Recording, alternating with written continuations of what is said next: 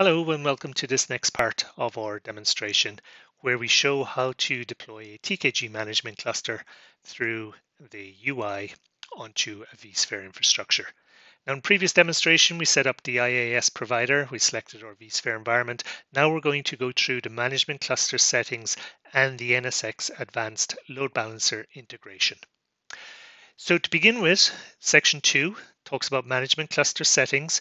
You can see that you have two options here, a development cluster or a production cluster. The big difference is in the number of nodes that make up the control plane. Here you can see a single control plane is what's used for the development cluster, 3 control planes used in production. We will just go ahead and do the development with a single control plane. Now you can see the size of the virtual machines that you're going to build for your Kubernetes cluster nodes, the resources that are involved there.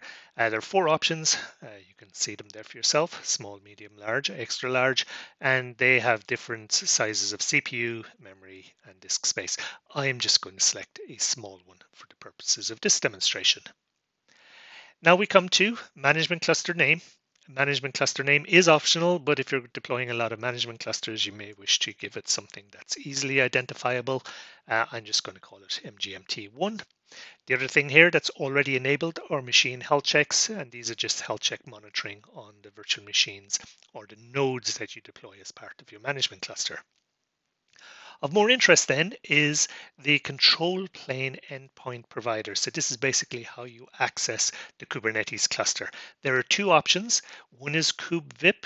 That's been around for some time. It's been in previous releases of TKG as well. If you choose kube-vip, you have to manually provide a control plane endpoint IP address.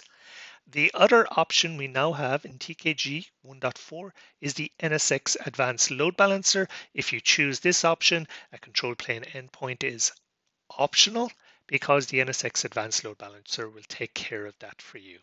The worker node instance type is basically populated from here. It's matching up the instance type.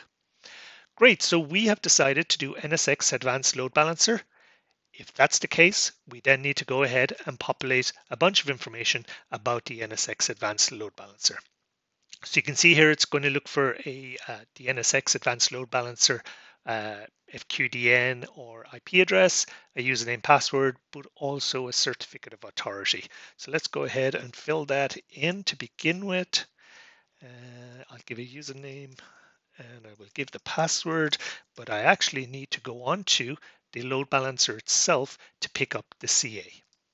So let me just show you in here that there are various views that we have for the load balancer. Where you find the SSL TLS certificate is under templates, security, SSL TLS certificates, and this would have been created, it is self-signed, but it would have been created as part of the deployment of the NSX Advanced Load Balancer.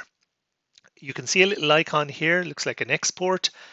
If you do that, it opens up a configuration here with the key and certificate. We actually want the certificate part, so I can copy it to the clipboard, pop back to my UI, paste it in, and verify the credentials. And if that goes to verified, we're good to go. The credentials, or well, at least the host, the username, password, and the CA are all good. So there is another section that we now need to populate, but notice that each of these does appear to have a drop down. So the cloud name is default cloud.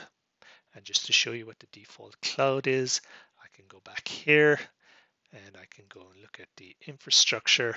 And if I look at clouds, my vCenter vSphere ESX cloud is called default cloud. That's what that's matching up with. And also if we have a look at the service engine group, it's called default group, and that's what matches the service engine group here.